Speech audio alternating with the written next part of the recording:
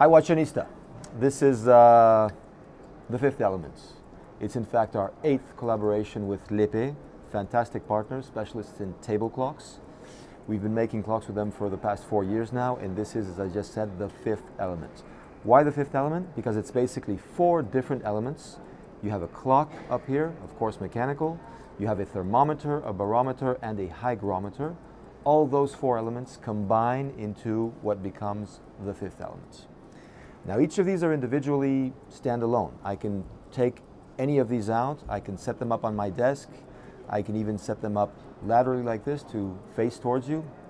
They function obviously on their own. This is the clock, for example, over here.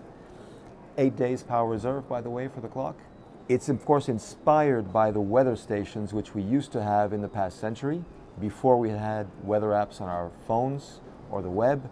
So combining the measurements of temperature, of air pressure, of air humidity, and of course the time, you could try to guess whether it would be a rainy or a sunny day on the next day. The fifth element is supervised, is headed by our friend Ross down here. Ross is an alien, he's the head of the fifth element.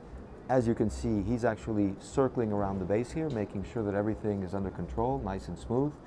And he has his own personal power source in the base here down below. That's also a manually wound movement. When I give it a full wind, he'll run like this for 7 or 8 hours. I can also flip the switch right here, and that'll stop him if he wants to chill a bit more. When I put him back in motion, I just flip the switch again. That's the fifth element by MB&F and Epée, 1839.